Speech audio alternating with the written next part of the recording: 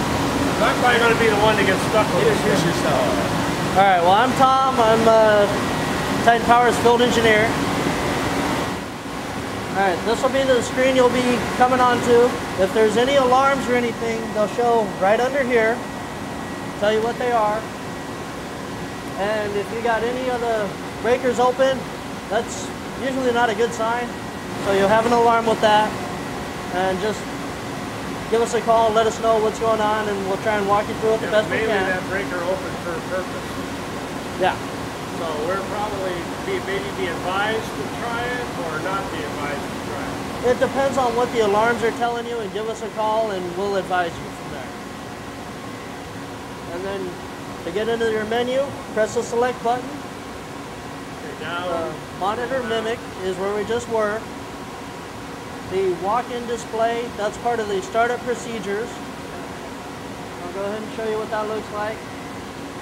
When you go to start it up, you'll have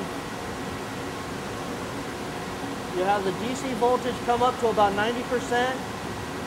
You'll have the input amps and the output volts come up. And that's what it's supposed to do. Although you'll hear it ramp up, don't let it scare you. Then your status reports. You got your exit present status, which just your input, output volts, and amps. Then you got your event history, which will let you go through all of the activities that it's had. Event history is always a good one. What's that?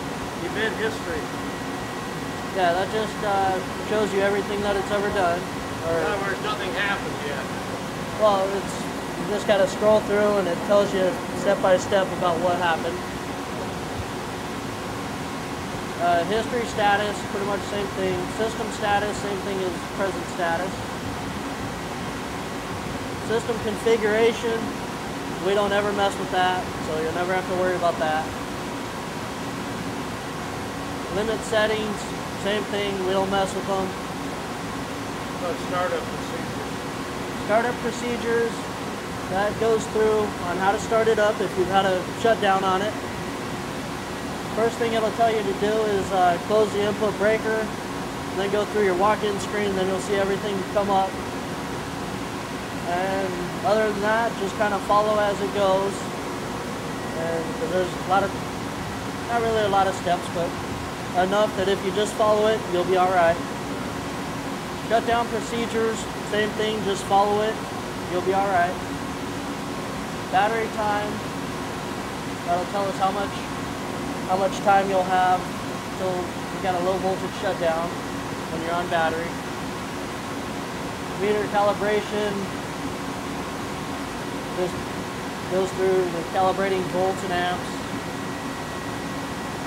Battery equalize, pretty much we don't ever worry about that anymore.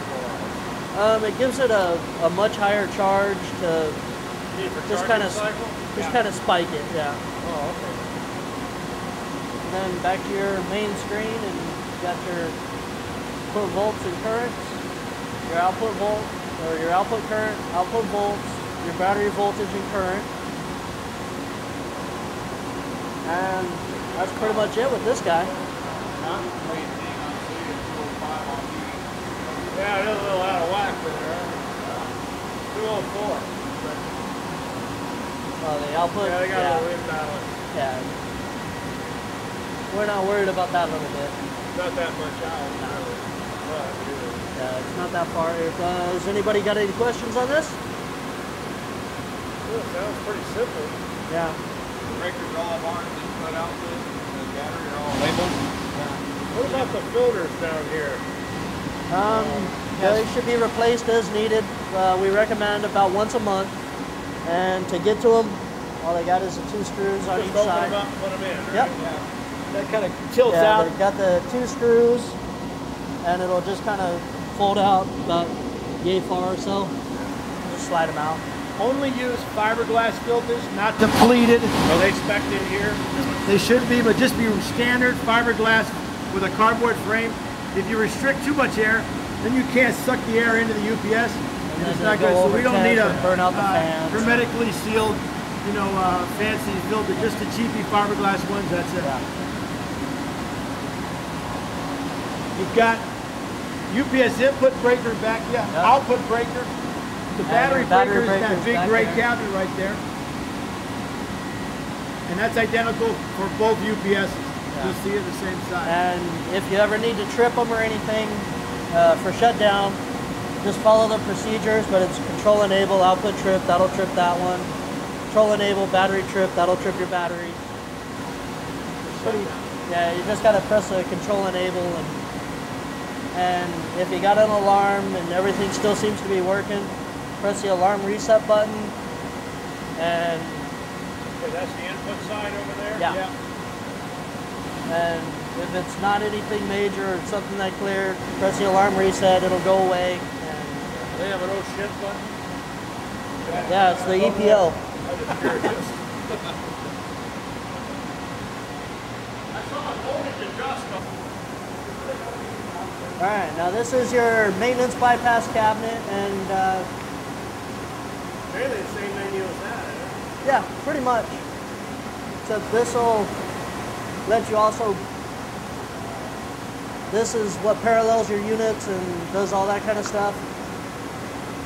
And with the voltage adjust here, you gotta press it in and then turn the outside. Yeah, but why would we want to do that? That changes your inverter voltage so you can parallel. And I'll go through the authorized to do that? You shouldn't have to do that. You unless- should. That's kind of what I wondered. yeah. The only time you do that, if you're looking at the UPS voltage versus bypass, and they're a little bit different. So you don't want to take the UPS and parallel with commercial power unless it's within tolerance. A couple of voltage is different. That would be the only time you adjust Out here that. though, commercial power probably varies quite a bit. Yeah, a little bit. And so that would be done if we're going to transfer this thing. Say we're coming in doing some maintenance and we need to shut off everything. Then we check that, transfer it, and then enable transfer through the static switch. Then after that, we can transfer to maintenance bypass to do maintenance on this box if we needed to. And we would probably operate that unless it was an emergency over the phone and we were telling you, look, you need to adjust that. Because it'll say, not okay to transfer, that might be the problem. The voltages are too far out of tolerance. Now, if you ever get an alarm on the UPS, this thing will beep. And to make it shut up, just turn off. You never want to press that unless there's flames coming out of here or I thought something. they were just options there. Horn off. Yeah, horn off will just make the beeper. Really a button? Yeah. Oh, okay. Yeah. And that you don't want to press unless there's flames coming out or something. And Life for the limb, otherwise don't shut it because you're going to lose your job. yeah. You press that. Yep. That's it. That's the fire button. And Yeah, oh shit button. right here it tells you how your UPSs are doing. Both Module 1, Module 2 are both online. And we're going through the UPSs right now. If you see it going through here, that's your bypass. That's not good. You see the okay to transfer? That means that the voltage and the frequency are okay to transfer to bypass. In other words, they're synced. They're synced. Now, if you see the module online, if we open the breaker on You'll see it off. one of the UPSs, it will show off. So right now you're running just on one UPS, and we're doing maintenance on one of them. Or it's offline because it failed for some reason, over temp. So that would give you a status, and you go to UPS number 2 and look at what the alarm is and call somebody and say, we got a problem. So you can check status real quick there. Anytime either one of these systems are in alarm, it'll show up here as a system alarm. We'll tell you what the alarm is. You'll have to go back and look at the UPS. Right. And go to the main screen there, the menu. And it's similar to the UPS. The main menu is basically the same thing as that, except your transfer procedures that particular unit didn't have. This is where you would actually go if you ever needed a transfer to or from UPS or bypass. And we got the UPS lead in 2 degrees, which is, we're supposed to have the UPS in lead. And you got your voltages here. So if you ever needed a transfer, you'd want your UPS voltage 1 to 5. Are you talking lead on 60 cycle? Yeah. You'd want your UPS So voltage. you're 2 degrees out? Are you 2 degrees out, or are you right on the money there? We're 2 degrees. And that's what you recommend? Yes. Somewhere between 1 and 5. Which is all in here.